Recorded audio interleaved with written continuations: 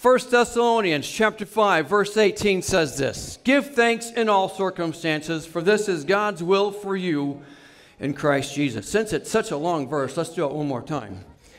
"Give thanks in all circumstances, for this is God's will for you in Christ Jesus." The title of today's message is simply, "Up from the Dust." Let's pray.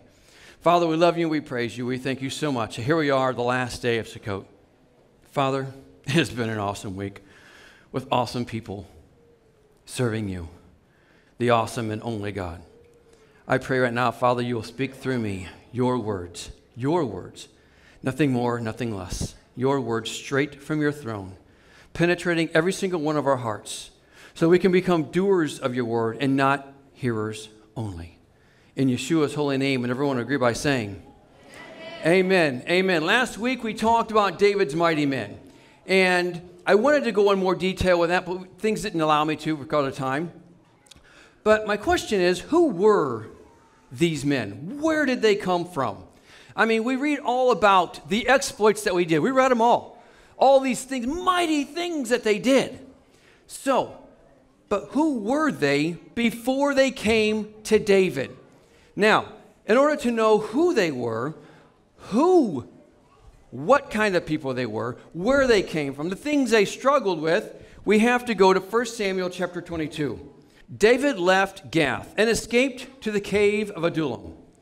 When his brothers and his father's household heard about it, they went down to him there. Verse 2.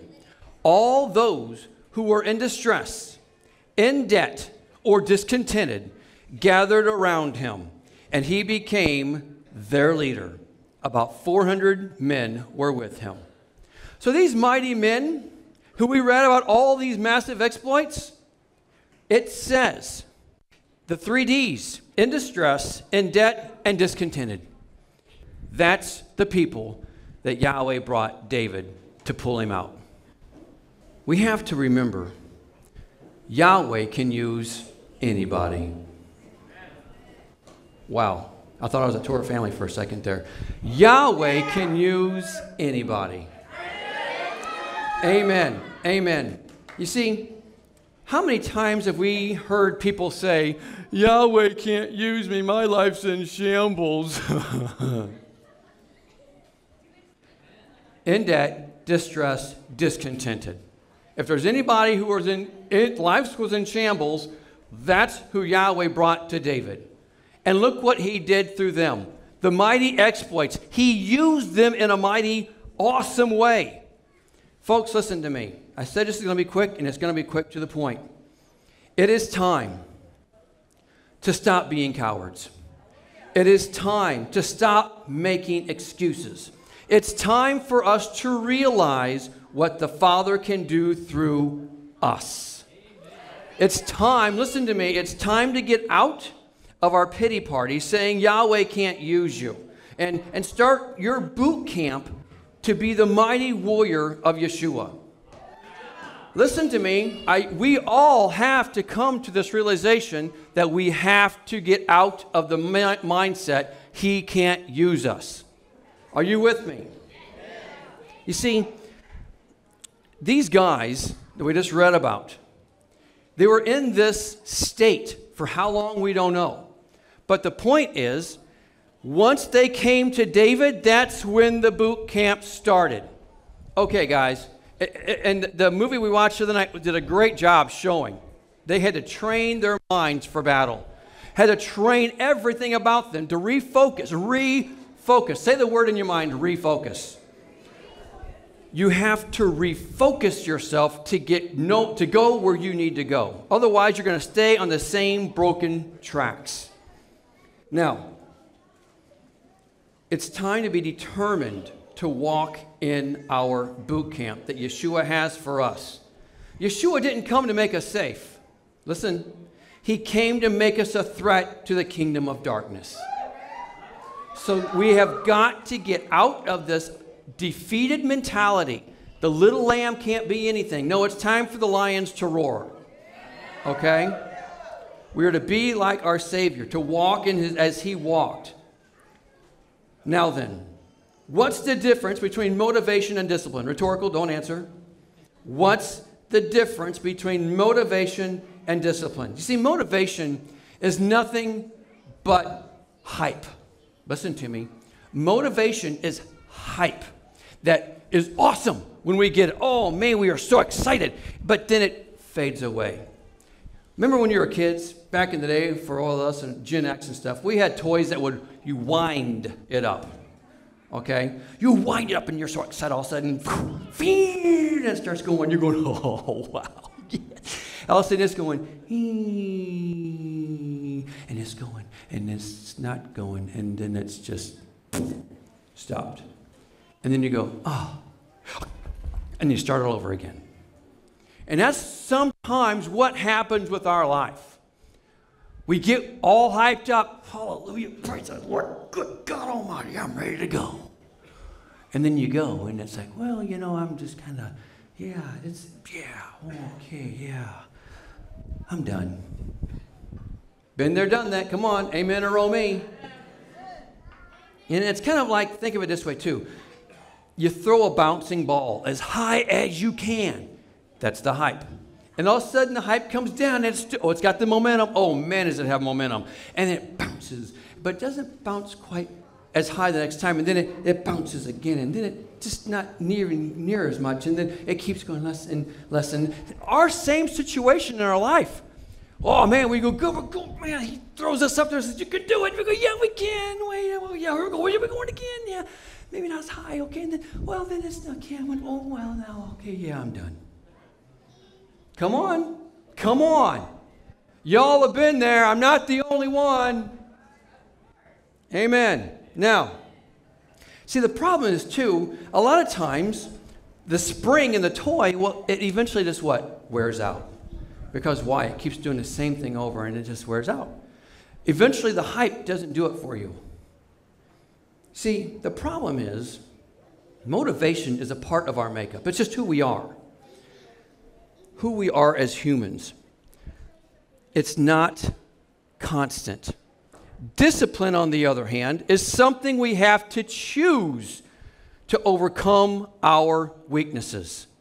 Difference between motivation and discipline. Discipline we choose. And listen to me. If you're going to write anything down, write this down. It's time to be motivated to start our discipline. That's what the motivation is for, to get us doing what we need to do, not just experience the hype, not just experience the glory, which is all good stuff, don't get me wrong. But it's the discipline in our walk that will maintain the consistency in our walk, walking in Him, like Him, after Him, everything that goes with it. Are you with me? We have to be motivated to start that discipline. But like David's mighty men, sometimes he lets us see what we can do on our own. He lets us mess it up. And then he says, are you done? Are you going to let me lead now? Are you going to let me be the one? See, those David's mighty men, they had to make the choice to follow David. And remember, Yeshua is likened what? Unto David. He's a king like David. Other way around, but more so I could even say. Without him, we mess it up.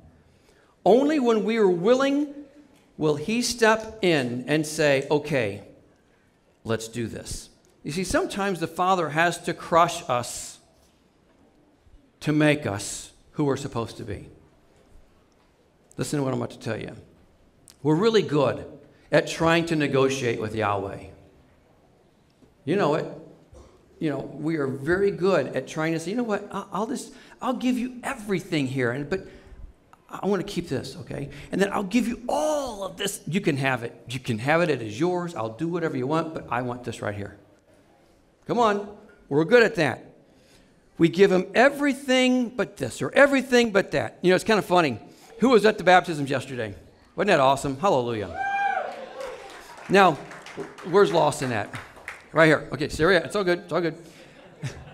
Not calling you up. But he hurt his finger, okay, and he had some stitches. Okay, ow, right, okay. And well, he gets baptized, and he walks up, and we're just trying to figure out, let's not get his hand in the water, okay, because it's all fresh. Let's try to keep it out. So As he's going down, he's holding the hand up and stuff, and we got it. We did the baptism, didn't go under. So the hand didn't go under. So we saved the bandage. We saved any possible issues. He takes 2 steps. In the water he goes. It was a slip. But it's just so funny. Here we are doing everything we can, and God goes, no, he's all going down. Oh, yeah, it's all getting baptized, brother. It's just so funny. But that's the way it is. Sometimes we want to go, we'll baptize everything, but just this one part of our life, no, don't touch that. We're good. Okay. Then we walk, and he goes, nope. And we should be thankful for that. You know that, right? When he rips something out of our life, and it can hurt. See, we're laughing now. But when you're in that moment, and the father goes, no. Think of a parent talking to their child, and the parent says, no. The child goes,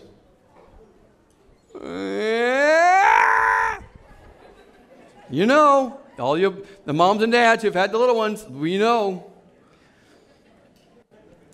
Here's the thing. He wants to get things out of our life. See, when we get out of his will, listen to me. When we get out of his will, we get hardened in our will. Listen, you ever seen a potter on a clay? They got the spinning wheel, and the little piece of clay is right smack in the center of the wheel. Imagine, if you will, the center of God's will.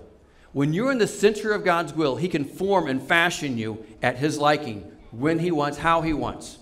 But the second that piece of clay even gets the slight amount off center, it's no longer spinning, it's doing this now.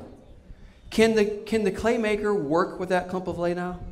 No, he can't work with it because it's not in the center of his wheel. Only when we are in the center of God's will can he work on us. Then what happens? The farther we get out, it starts sliding. We will start sliding because of the momentum. And you guys know, those of you who are from my time, the spinning wheel at the playground, we're all holding on. You want to get in the center. Because why? Because that's where you can just be safe, and you're spinning. But the second you start falling to the side, whoop, you're gone, and everyone's laughing at you, and they take the center. Same principle. When we get out of the center of his wheel, we start sliding faster and faster. We think it's good, then all of a sudden it gets out of control. We realize, oh, maybe this isn't good. And when we do that, the wind is blowing on us far more. We get hardened in our ways. So hardened that we get hard. What has to happen? He has to break us. He has to break us. He gets the holy hammer of the Word of God and starts smashing us. And we're going, what are you doing? He goes, trust me, it hurts me more than it hurts you. And he breaks us down to pieces. But then that's not enough. What's he do next? He starts getting all those little pieces, and you think, oh, he's going to start healing me now. No, oh no, he gets them all together to start crushing them into fine dust. And he starts, and we're going, what are you doing? And he's going, trust me. When it doesn't make a dime of sense. Come on, you've been there. And for what it's worth, on this side of eternity, it may never make sense. So don't try. He has his understanding. Trust him. But the more he crushes us, then what happens? It's only until we come that fine dust again. Then he pours the water all over again, puts us back as a clump, smack in the middle of his wheel, and starts over. But until you submit to the being in the center of his wheel, that won't happen. Amen. So I say to all of us again, 1 Thessalonians 5:18, give thanks in all circumstances, for this is God's will for you in Christ Jesus. Whatever phase you're in, be disciplined by Yeshua to rise up in him and do mighty things in him. Regardless of what phase you're in, if you're in the 3 Ds, in debt, discontented, all of it. Or if you're actually in the middle of training, you've gone past all that, you're in the army and you're in that boot camp and you're in training, whatever you're in, wherever you're at, turn back to him 100% as is intended. And he can use you. Rise up from that dust that he had to crush you down in. Rise up from the dust and let him use you to his likeness and make you in his likeness and use you beyond reason that you can't even imagine. I can promise you, those mighty men who were in debt, discontented, all of it, they had no idea the hand of the Father could do what he did through them. They had not even dreamed it. But because they chose to follow the right one and submit to God their lives, that's when he used them. And that can happen to every single one of us. Amen? Amen. Let's pray. Father, we love you. We praise you. We thank you for this day. We thank you for your word, knowing that you are moving in our lives. You have a plan for our lives. I pray right now, Father, that you will determine in every single one of our hearts to no longer be distracted, to no longer allow our lives to mean nothing, but to be something in you and you alone, following you and your ways, no matter what it costs. We know, Father, you are in charge, and it's time for us to let you have charge of our life, no matter the cost. In Yeshua's holy name, we thank you for it all, and everyone agree by saying, Amen. Hallelujah. Amen. Hallelujah.